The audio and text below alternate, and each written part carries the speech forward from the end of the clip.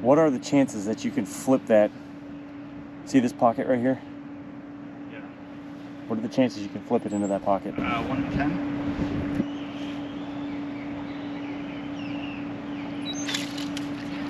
We got to work on the release a little bit. Yeah. That's Yeah, that's a work in progress.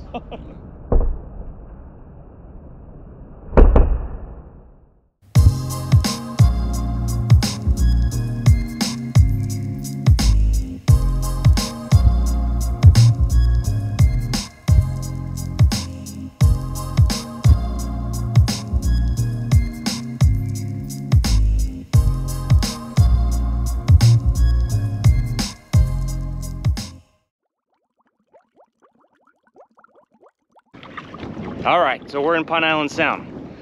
I got Danny fishing. He has yet to catch a redfish or a snook. Our tide hasn't kicked in for us yet. About another hour, 45 minutes maybe, the tide's gonna be coming in really strong. We're just coming off of this full moon, so it kind of sucks.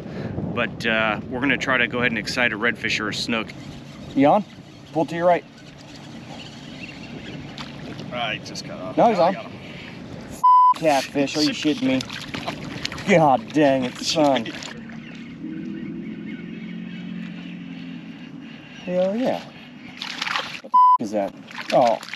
All right, so we caught a pretty big pinfish today. Here it is. And as you can see, when we caught it, the first thing I did, took my knife, got it up here, and I killed him right away. So what I want to demonstrate to you is, if you are going to fish cut pinfish, this is just the way I do it. I always say this with everything I do. This is the way I do it. Not necessarily the best way or the right way, just what I know works for me. So, cut pinfish for redfish. Awesome piece of bait, okay? You take it like this, and all we're doing is going down, and we're cutting off a nice slab. All right, so that's what you got, okay? Now to hook it,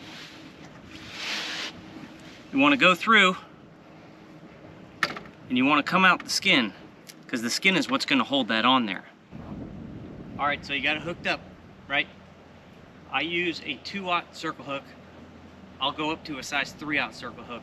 Why such a big hook?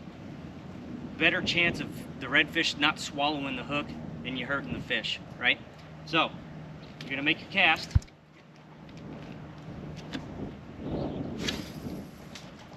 All right, so you're up by the bushes. Next thing you're gonna do is stand here and wait. Do not do this in reel.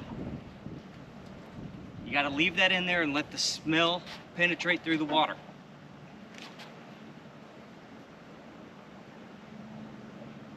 Have yourself a bourbon in the outdoors. It looks fish worthy, it's perfect. It's right where you wanna be. Just far enough out where they can't tangle you in the mangrove. Go, go, go, you got him? All right, hold on. Don't, you're pulled up too high on the bobber.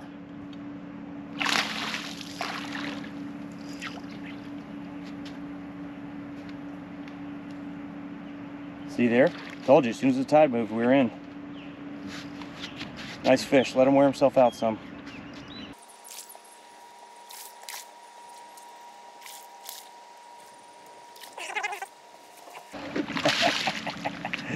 How cool is that? Let me see. Pretty cool. Huh? First redfish? First redfish. I can pull him right in. All right. Nice and gentle. There it is. His first redfish. Badass. Appreciate it, buddy. Let me get you a picture with this phone. So we're working on his backhand casting, because where we're casting at, the boat keeps shifting, so he's got to backhand it, you know. Well, it's not easy to do because your whole life all you do is cast one way. But we have been presented with a challenge. The challenge has been accepted. There you go, that'll work. Just let it soak now, no matter what, just leave it. Flip your bail and pull some line out. There you go. Hey, pull up. There you go. You don't have to reel the whole entire time. You're reeling against the drag. Okay.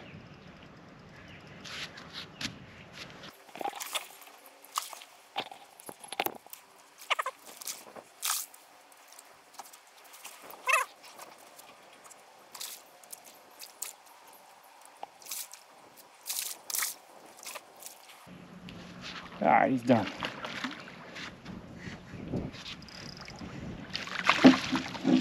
Okay, hold that. Nice fish, huh, man? Yeah, dude. Wow. Now, when you release him, gently set him in the water. Go ahead. Now put his head in. Let go with your thumb, your right thumb, let go. Now turn him right side up. There you go. You move him. No, you gotta grab him. Grab him. All right, there he goes. Hey everybody, thanks for watching this video. I got Danny out on the boat today. This was his first redfish. He actually got 2. And here we are finally cleaned up and sitting at the Bourbon Outdoors headquarters, having a few fine fingers of this nice bourbon with an ice cube. So congratulations to you, bro. Appreciate it, man. Glad you got him today. Thanks a lot. Really appreciate it. Thanks for the patience, and promise I'll get better. And I won't yell at you anymore. I forgive you.